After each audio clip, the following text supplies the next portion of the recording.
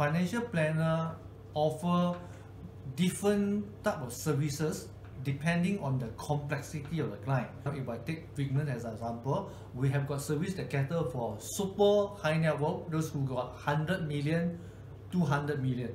We call that family office service. Also in the same form like treatment, we also offer a basic package of financial planning that we call iWealth for individual or investor who has got less than 1 million, and then the fee could be very reasonable of like 900 ringgit. So if you were to ask me when should one have a financial planner to do a holistic financial plan, okay? Because when you have a holistic financial planner, you do not want to ask simply any question. Should I invest in stock? Should I invest into unit trust? Should I invest into crowdfunding? You engage financial planner to do a holistic financial plan for you.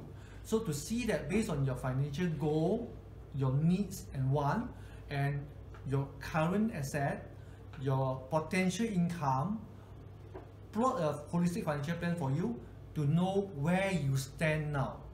And by knowing where you stand now, you'll be able to know whether your return is too low, to know that whether you are spending too much, or whether that your financial goal that you set is too high.